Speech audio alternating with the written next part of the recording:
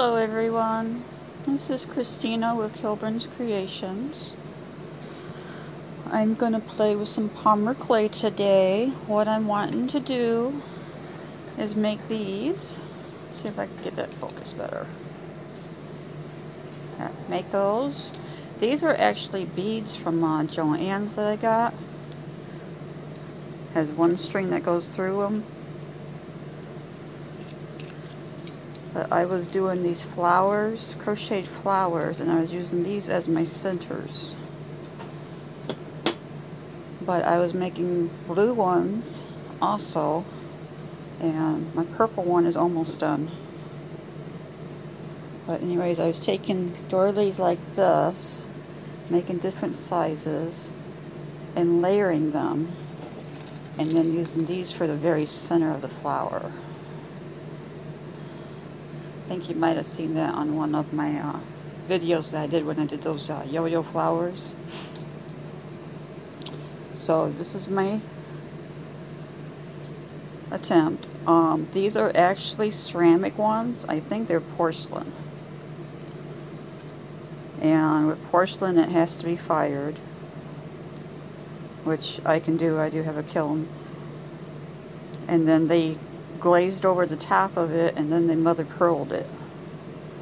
So I'm using Polymer Clay, so it can't go in the kiln, so I'm not going to be able to make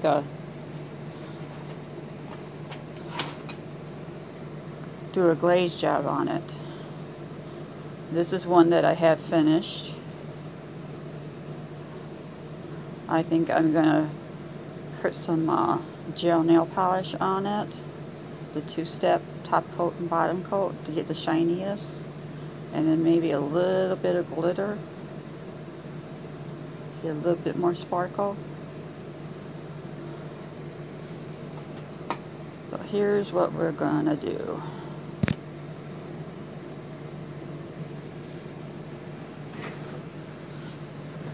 You're gonna roll your clay sheets out. These are 2 of 5, I believe.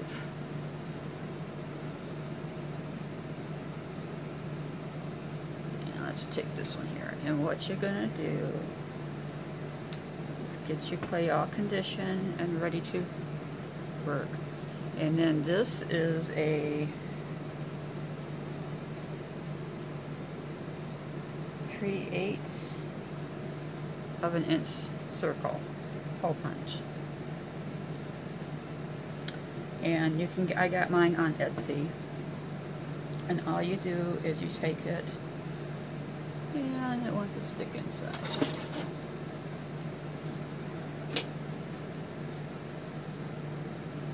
And you want to cut several of them.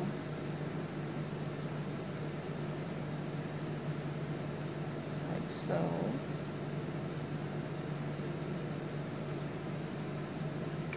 Oops.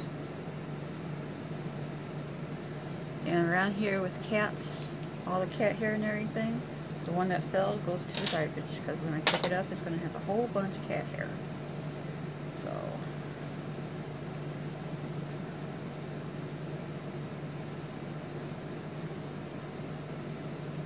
So then after that, I've been taking that foam, fun foam stuff, and I've been laying them down.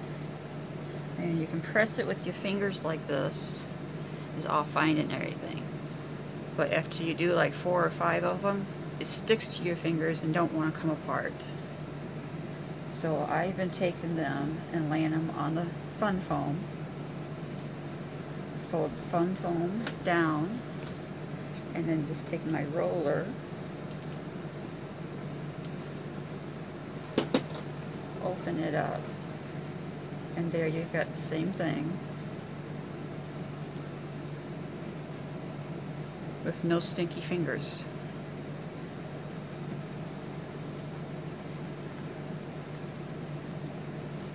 When I play with the Polymer Clay, it likes to, when it starts getting warm and stuff, my hands get too warm, and it wants to stick to me and my fingernails and all kinds of stuff. So that's how we get this part here. So now we are going to make this centerpiece right here. Okay, I'm going to work in purple again, so we're going to take one of these up. And where's my little stick? I had one here. And I just kind of press it down between my finger and my thumb and then roll it. And there's a part of your bud. And then we pick up another one and just add it to the right height and roll it.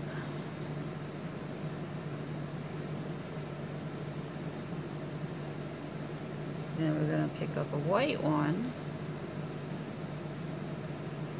and lay it to the same height and roll it.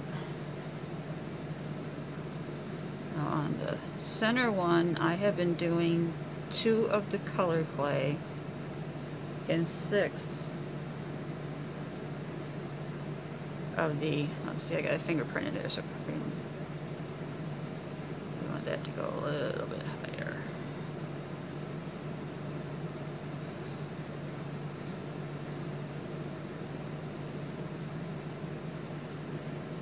Okay, and when we do this, you see how I'm not pushing up here on top. It's all down here when I roll it. You want to keep these where they look like they're loose. And I'll show you why here in just a moment. Let me get my other 3 up on here. Oops.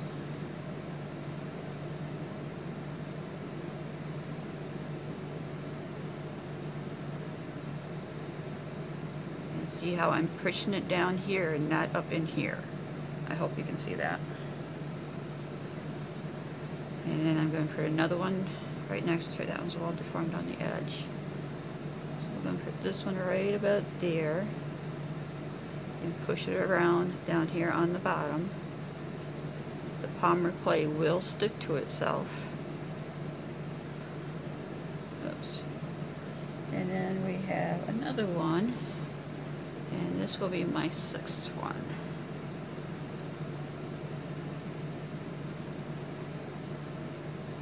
Okay, so now that we have this all together, what we want to do is take a smooth, round pick. I think these are cocktail picks. You can use a toothpick too. And you just gently want to roll those down on the edges. Roll it down just a little bit.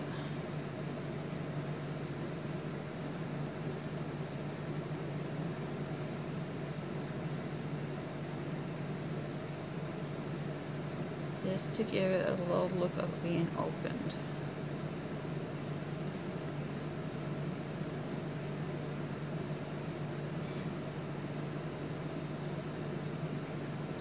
And that's how I did the center one. And then I'll place it onto a tile.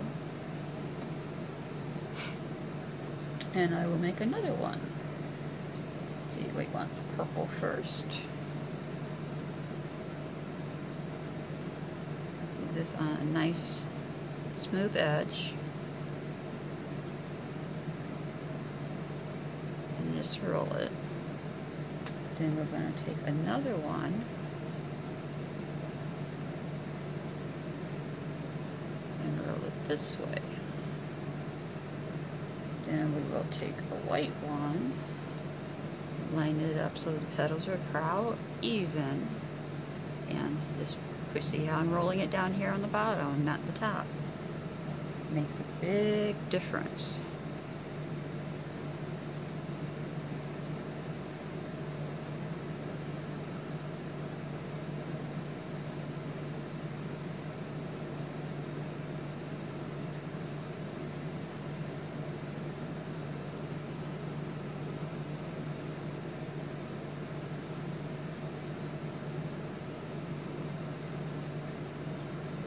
Should have been a little bit higher.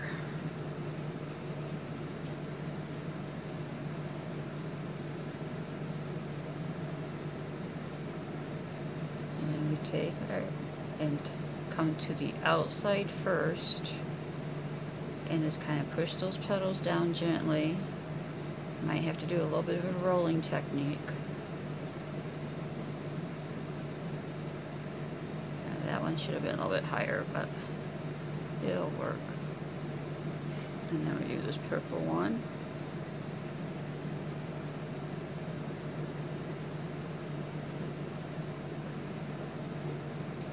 There's another center.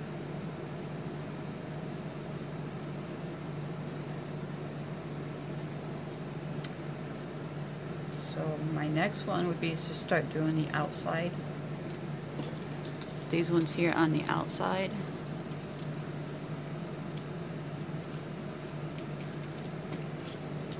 So to do that, we would take one of the purple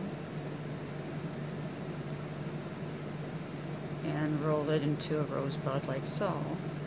And then we would only be taking 3 of these white ones.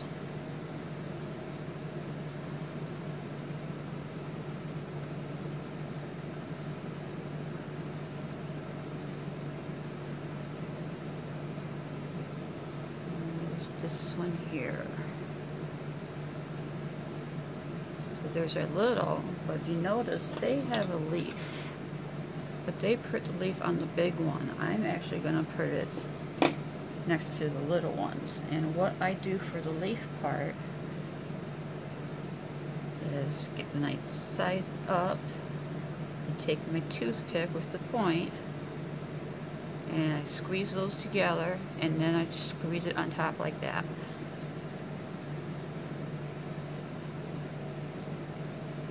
And then see how I have this one and this one almost across from each other, and this will be across from that third leaf right there. And just roll it up a little bit at the bottom. Take your stick down, roll those petals out a little bit so it looks like it's been opening, and there you have that one. Put that on the tile that has to be baked. Let's do another one for you.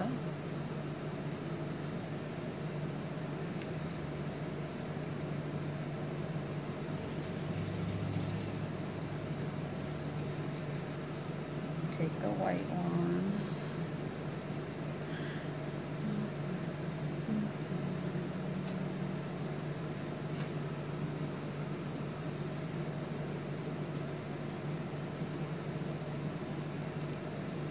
Put that one next to that one. And then here's the third one. And I lay that down and get my leaf. Go into the center, bring these up together, and then push these down. And that's how I make my little leaf for that side.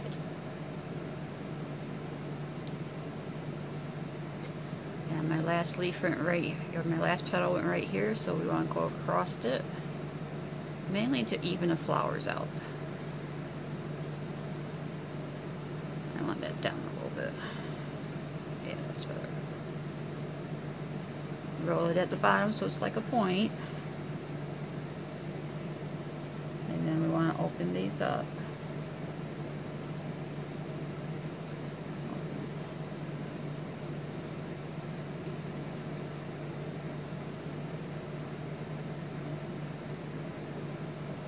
Just like that. So after you get these done,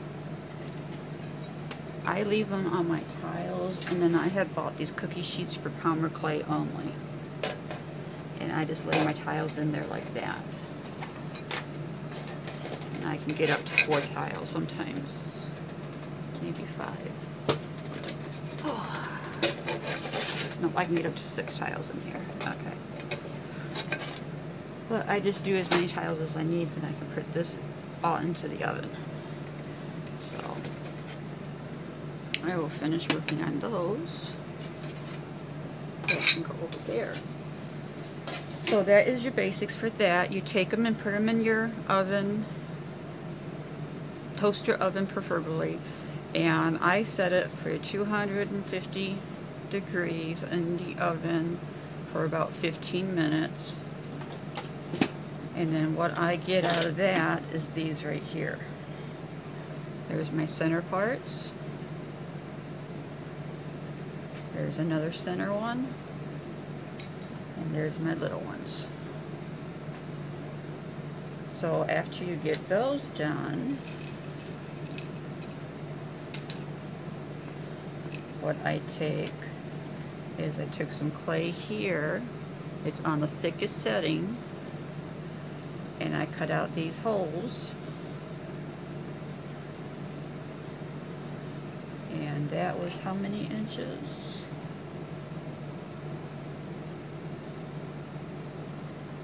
3/4 of an inch. And then you're going to want to push this down with the wet clay, unbaked clay here, so it sticks to your tile. And then I used a little bit of this liquid Sculpey. Yeah, Sculpey. And we're just going to put it down there on the bottom first like that. Then what we're going to do is we're going to take our smaller flowers with the leaf and we are going to set them on the side here and push it down into that clay a little bit. Not real hard. I'm making sure my leaf stays up. I don't think it would really matter whichever way you liked it better. So, green leaf goes up. Another green leaf comes up. And since the clay will stick to itself, we really don't have to worry about the contact so much. And that's why I kind of put the Sculpey clay in there too, the liquid, so that it will have something for it to stick to. And these can be different. I think I got 8 around one the other day. How many did I get around this one? 1, 2, 3, 4, 5, 6, 7. Yeah, I got 8 on this one. So it depends if you bring it out this far or that far. So this one has 7 on this one. And then I'm going to put a little bit more Sculpey clay right there in the center. Close that up. I'm going to get some clay here. It's white, it can be scrap. I prefer the colors I'm using, that way it doesn't look out of sorts. And we drop that right there in the middle like that. And then after that, we take the large flower that we made and we stick it into this. Press it down like so.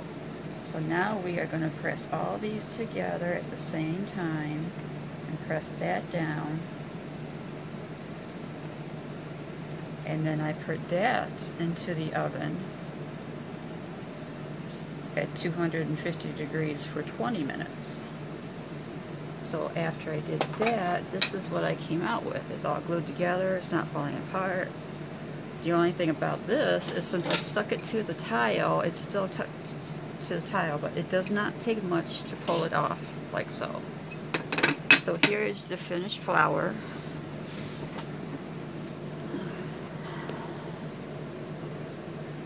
Come on.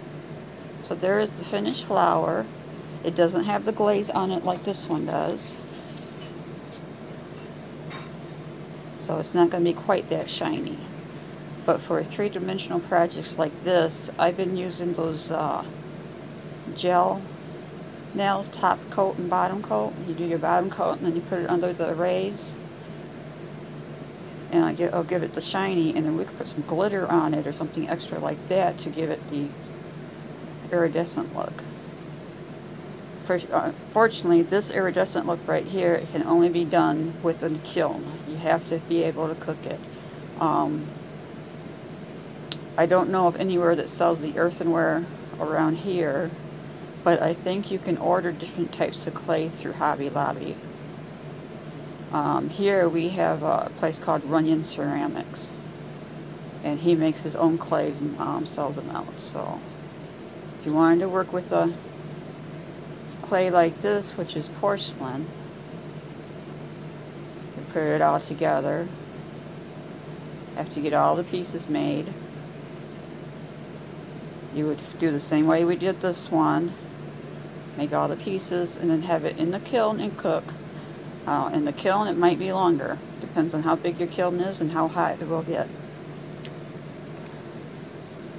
And then these ones here, after you bring it out of the kiln, then you're going to want to see, they placed it on something and then they sliced it off, where I used the round thing here to hold it all together.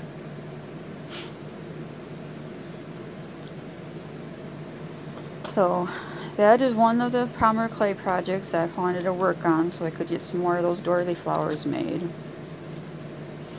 And it's not that hard. Hope you guys liked it all. Feel welcome to leave any comments. Oh yeah, these at Joann's, I got them, I think they were $7.99 and I got them at 50% off. So I have $7.90 before, so these come out to like $1 a piece. Is what I got them at Joann's. Normally they'd be $2 a piece. So, but it's a simple, I'm happy with it. And this is what I will be doing for the next, for today for sure. Hopefully I can start on a different project tomorrow. So, hope you all enjoyed. Thank you for watching. You all have a good day. Bye bye.